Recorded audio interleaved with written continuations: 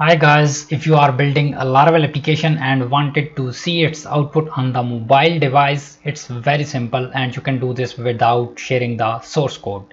So now how to do this? So let's get started. So I have installed a Laravel 11 application here and I want to open this in my mobile, right? So here at that time I'm using the Laragon and I placed my this application here inside my www directory. If you are using XAMPP, you can place this into your htdocs, and this one is its name is Laravel 11, and when I'm running this out, so I am calling this using Laravel 11.test, right? Or I can simply call this using Laravel 11 a localhost / Laravel 11. So I'm going to now open this in my mobile phone. So before this, you need to go here, open a cmd, any of the command line tool, and then you need to type here ipconfig, right? Just type this ipconfig, and here you need to collect this, you need to copy this IPv4, right?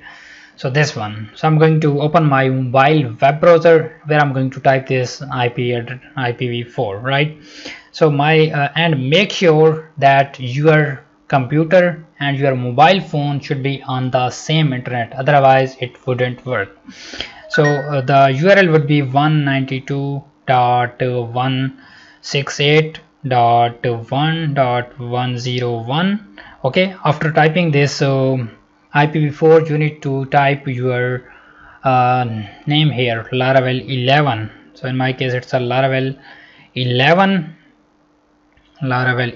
and after that you need to write public, because our index file is located inside the public folder, and just hit enter, and boom, it's opened on my mobile phone, right? And you can see this, it's also here same too.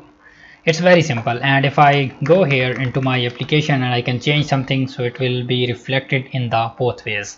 So if you are developing applications, so it's very simple.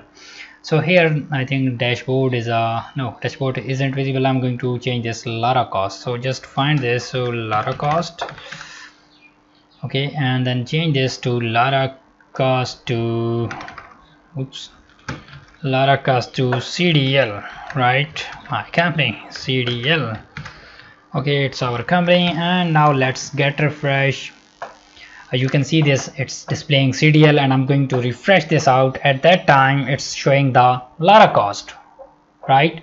I'm going to now refresh this out to get the updated version, and yes, you can see this, that there is a CDL, right? So in this way you can test your application live without sharing the source code on the mobile device. If you like the videos, subscribe to the channel and share your feedback that you already know about this, or it's added some value into your life. So thank you so much guys for watching the video. I'll see you guys in the next one.